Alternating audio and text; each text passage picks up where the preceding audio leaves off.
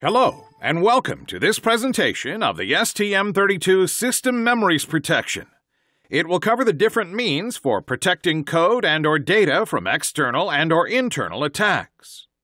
Software providers may need to protect their software intellectual propriety from malicious users or from intrusive attacks.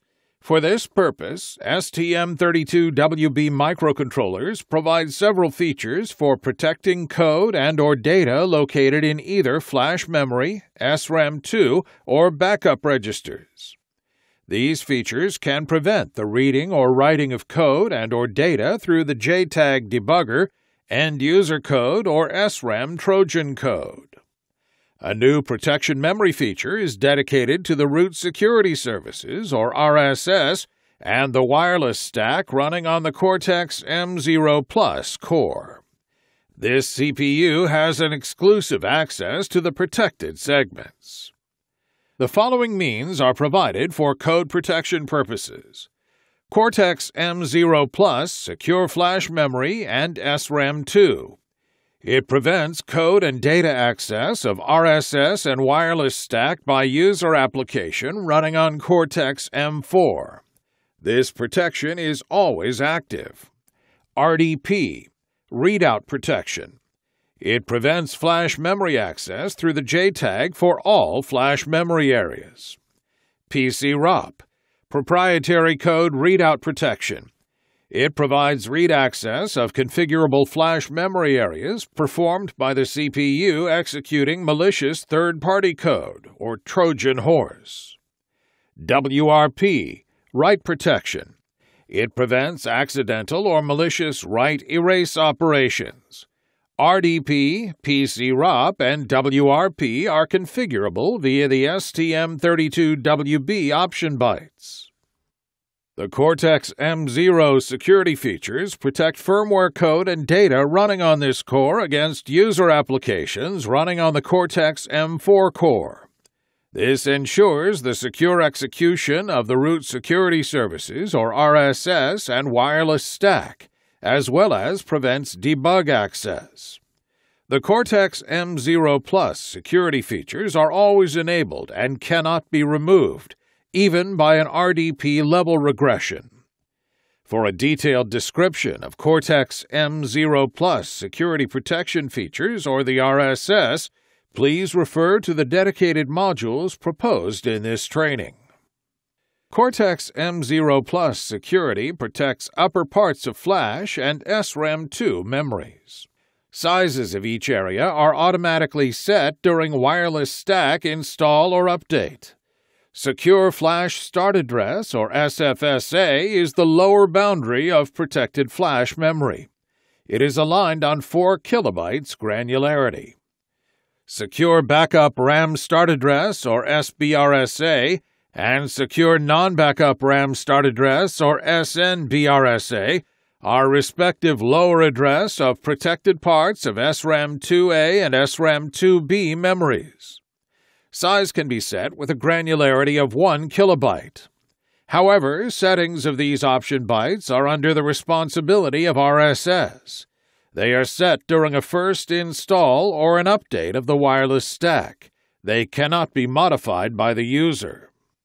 Let's take a closer look at the details of the readout protection feature. The STM32WB readout protection feature offers 3 levels of protection for all SRAM2 and flash memory, as well as the backup registers. Level 0 means no protection. This is the factory default. Read, write, and erase operations are permitted in the SRAM2 and flash memory, as well as the backup registers. Option bytes are changeable in Level 0. Note that PCROP and Cortex M0 Plus security rules still apply. Level 1 ensures total read protection of the chip's memories, which includes the flash memory and the backup registers, as well as a new feature to the STM32 family, the SRAM2 content.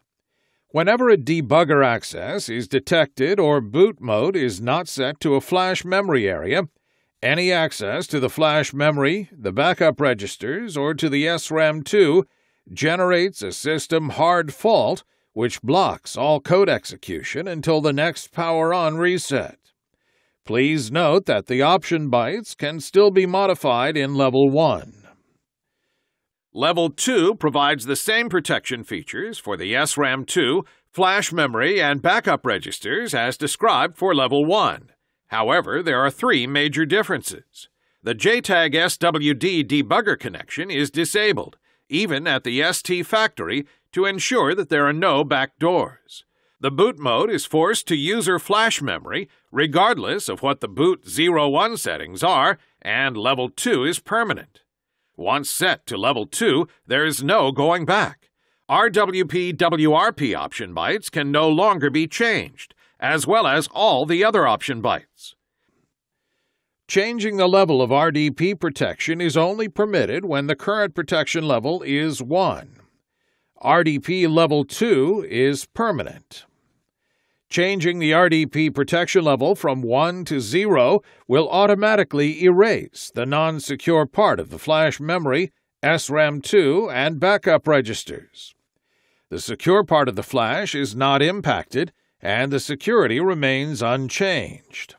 Let's look at the transitions possible between each readout protection level. As already mentioned, STM32WB MCUs have 3 RDP levels. Level 0 means there is no memory protection and option bytes can be modified. From Level 0, the device can move to Level 1 or Level 2. Level 1 ensures the memory protection while keeping debug access enabled. From Level 1, the device can move to Level 0 or Level 2.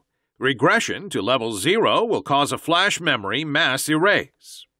Level 2 ensures the memory protection the same as Level 1, but completely disables JTAG SWD debug access. Level 2 is a permanent state, and moving to another RDP level is not possible. This table summarizes the different types of access authorized for the flash memory, backup registers, and SRAM2 according to the readout protection or RDP level, configured boot mode, and debug access, as previously discussed. In summary, when RDP is set to Level 0, no protection mechanism is active and all memories can be read and modified. When RDP is other than Level 0, if the device is configured to boot from the user flash memory, then the user flash memory, backup registers, and SRAM2 can be read or modified regardless of the RDP level. The system flash memory can be read-only. The option bytes can be read only when the RDP is set to Level 2. Otherwise, if the device is not configured to boot from the user flash memory, or if a debugger access is detected, then almost all memories are not accessible except the system flash memory, which can only be read in Level 1, and option bytes, which can be read or modified in Level 1. Let's take a closer look at the details of the proprietary code readout protection, or PCROP, and how it's different from RDP. PCROP means Proprietary Code Readout Protection. Why PCROP? Proprietary Code Readout Protection is basically a way to protect the confidentiality of third-party software intellectual property code independently of the RDP level setting. Third parties may develop and sell specific software IPs for STM32 microcontrollers, and original equipment manufacturers may use them when developing their own application code. Proprietary Code Readout Protection helps protect the confidentiality of third-party IPs and protects software intellectual property against malicious users. In other words, PCROP consists of preventing malicious software or debuggers from reading sensitive code. The protected area is execute only and can only be reached by the STM32 CPU as an instruction code, while all other accesses, DMA, debug, and CPU data read, write, and erase are strictly prohibited. This means that the code to be protected must be compiled using a specific compiler option. For example, -execute_only for Keil tools. The proprietary code readout protected areas in flash memory are defined through the option bytes. The PCROP feature is improved on the STM32WB devices. 2 separate PCROP areas can now be set independently, one per bank, each one defined by a start and end address with a granularity of 64 bits. Note that once a PC ROP area is configured, its size can only be increased. Once the PC ROP areas have been defined, the only way to disable this protection feature is to change the RDP protection level from 1 to 0, which erases the entire flash memory. STM32L4 microcontrollers have a new feature that prevents the code in the PC ROP areas from being erased during the regression operation. By setting the PC ROP RDP bit in the option bytes, the code in the PC ROP areas will not be lost.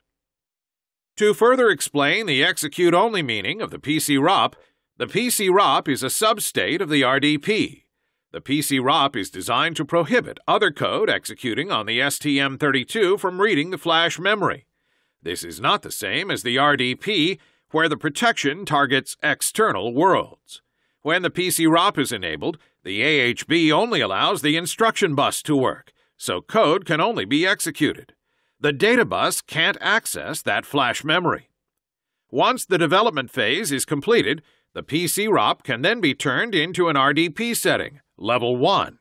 In this case, the external world is limited to read-only, but the PC ROP settings for specific sectors still applies to all masters trying to read that code.